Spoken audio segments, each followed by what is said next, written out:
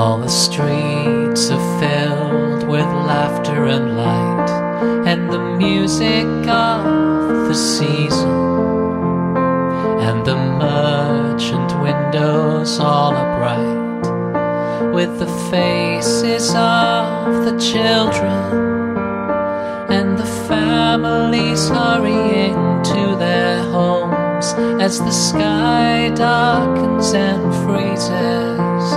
They'll be gathering around the hearths and tales, giving thanks for God's graces. And the birth of the rebel Jesus,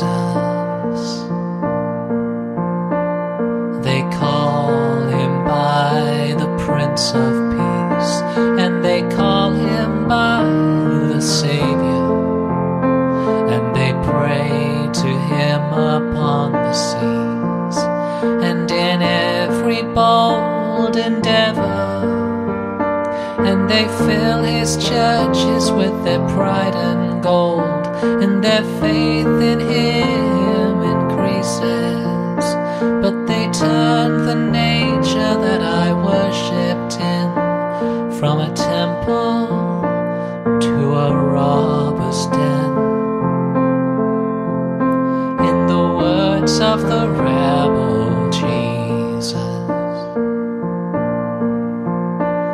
we guard our world with locks and guns, and we guard our fine possessions.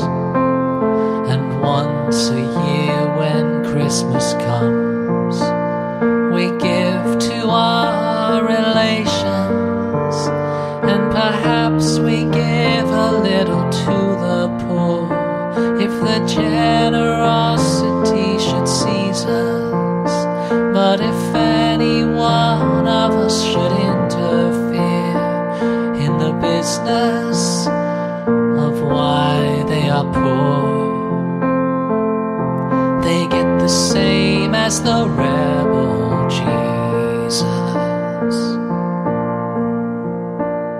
But please forgive me if I seem to take the tone of judgment, for I've no wish to come between this day and your enjoyment. In this life of hardship and of earthly toil, we have need for anything that frees us. So I bid you pleasure and I bid you cheer, from a heathen and a pagan. On the side of the rebel Jesus, on the side